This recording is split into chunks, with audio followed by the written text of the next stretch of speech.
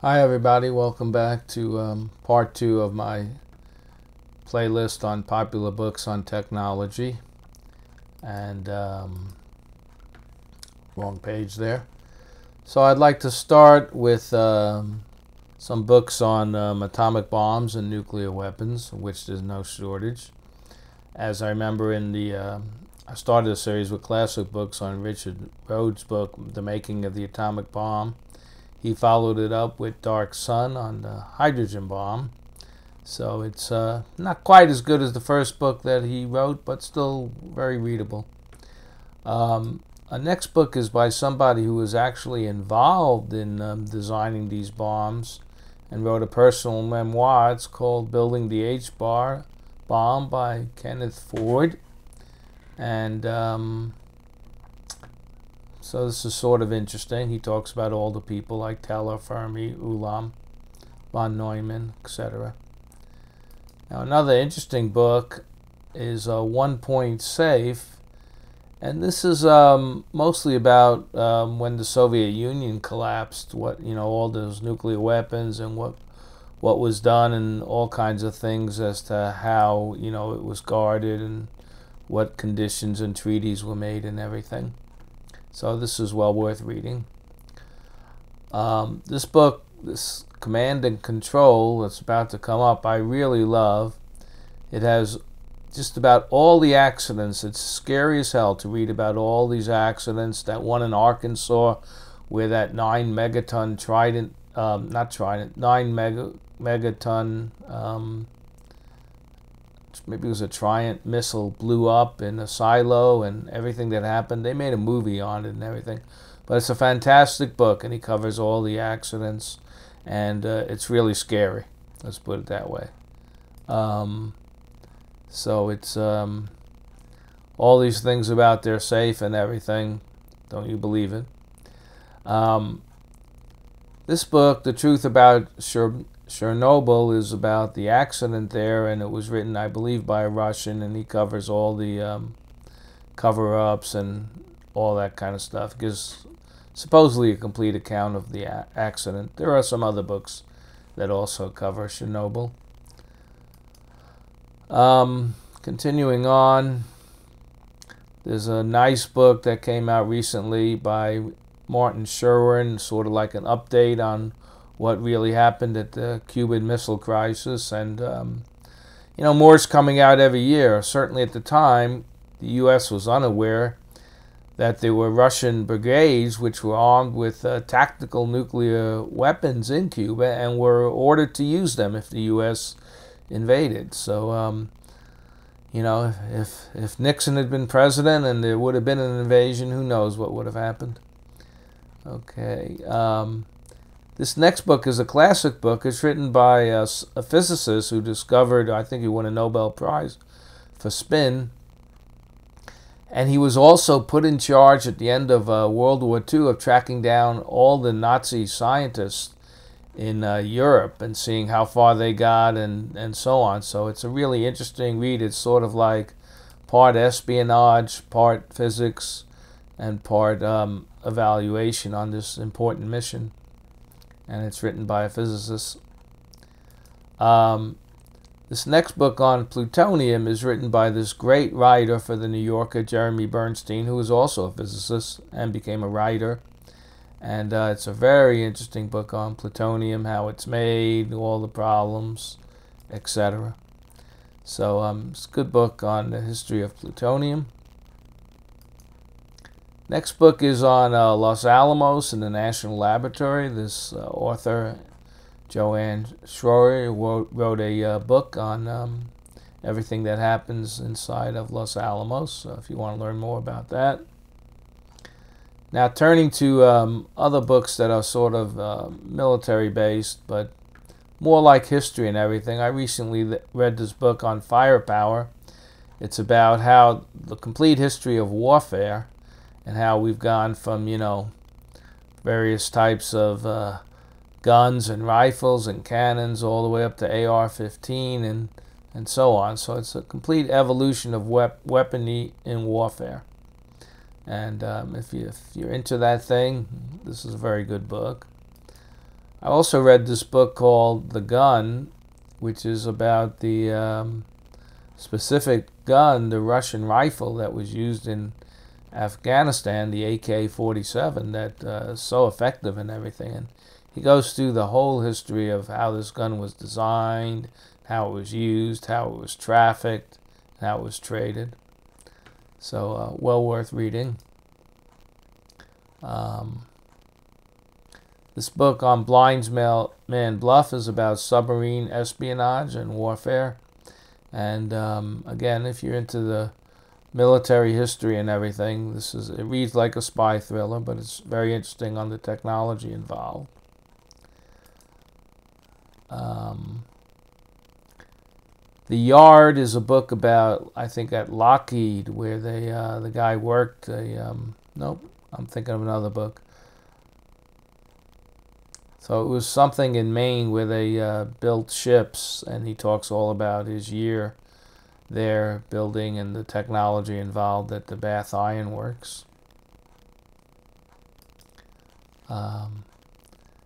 The Jasons is a very interesting group. My advisor at Caltech, Steve Koonin, was in the Jasons, and a lot of prominent physicists are like part of them, and they tackle all kinds of real difficult problems, Star Wars, missile defense, electronic battlefield, in addition to all these things on nuclear weapons and climate crisis and everything. So they're really like the consulting physicists to the U.S. government. This is the book that I thought earlier. This is on Lockheed Martin and a personal memoir of somebody there and all the things, all that advanced technology and stealth aircraft and everything that they designed. Now I'd like to go over into sort of cryptography a little bit and hackers. This is called Secret and Lies. This is by Bruce Schneider, who's like the premier expert on digital security. He wrote a real long technical book on cryptography, and this was sort of his popular book approach, but he's well worth reading. And then there's this old book I have, I can't remember when it was published. Let me see when it was published.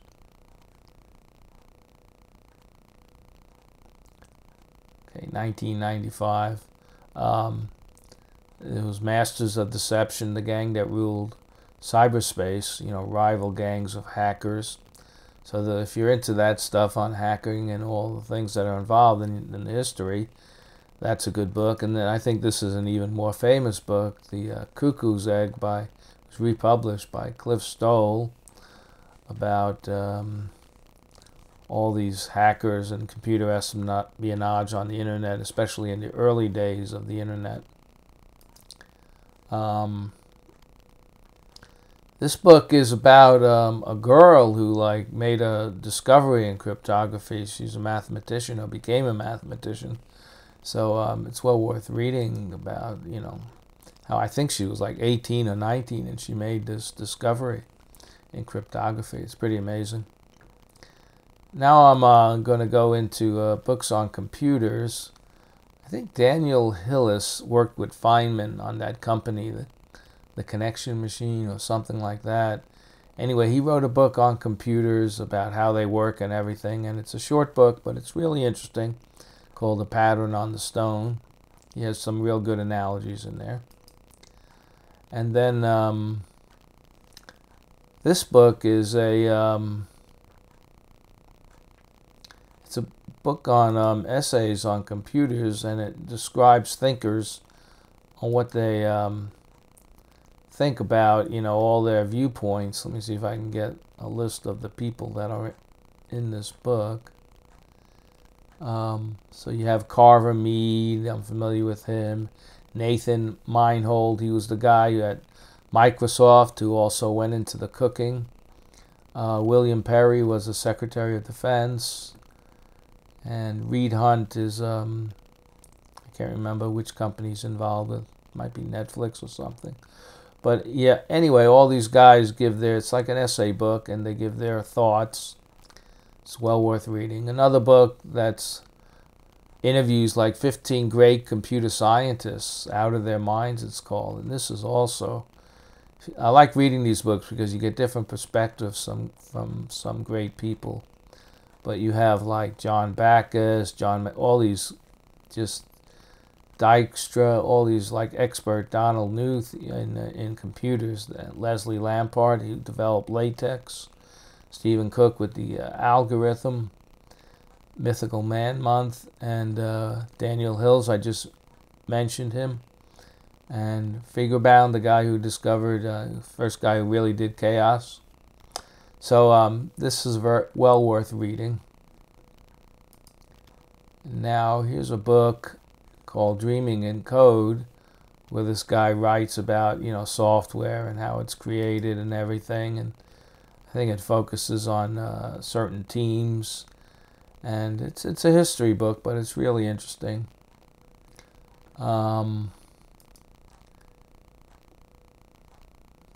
This book is about code, the hidden language of computer software and hardware. It's mostly,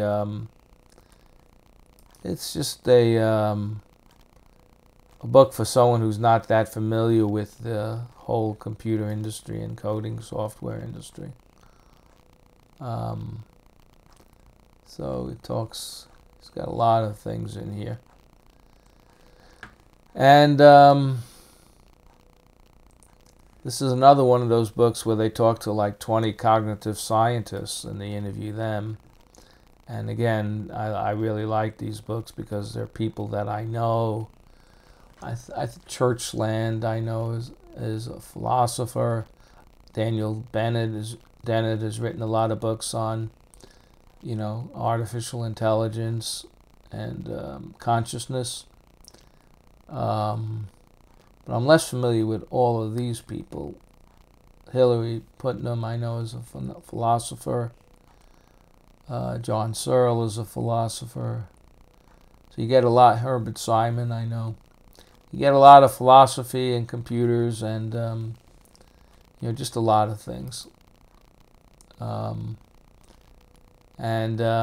Another book like this, The Creative Mind, Myths and Mechanisms, is it's about creativity and how people come up with it. And another book along those lines is Ingenious, a Crash Course on Creativity. If you want to learn about all these things and what research has been done on creativity and so on. This is a book, it's a little out of place, but it's old, but it was when Artificial Life first came out. This guy wrote about the book and whether it's possible and so on. So a lot's happened since then, but this might be a good read if you want to get the history of the machine. This is another book by Marvin Minsky, who's like, you know, God in many areas of artificial intelligence and the research, and he gives his viewpoints. And then this is a book that's written by all these math people who create software, and mostly it's in the early history of the computer field, but again, it's well worth reading if you're interested in that. This is a recent book on memory, and it's really interesting, Moonwalking with Einstein, like how they have these memory competitions and how people win them and what they do in them. This was a book from a long time ago, The Nudist on the Late Shift. It's a wonderful title, but this guy, Poe Bronson, is a really good author, and he writes all about, you know, Silicon Valley. So these books are about like all the things that happen in Silicon Valley. The new thing, you know, Michael Lewis is like probably the best writer in the country on these kind of books, and he talks about Silicon Valley. And then there's this book, The Monk and the Riddle. I think it's by somebody who was Randy Commissar. He was an entrepreneur and various other things. Again, it's sort of like a Silicon Valley perspective. And here is finally another book about the internet wars and who prevails in Silicon Valley and how. greed, and glory. So that will finish most of my books on technology. I think I'm going to make one more playlist. I thought this would be the last, but I think I'm going to make a playlist on business books, which most of them overlap these books because they're by mostly businesses and computers and venture capital and everything. But that'll be the next playlist that I'll get to. Anyway, thank you for watching. Bye-bye.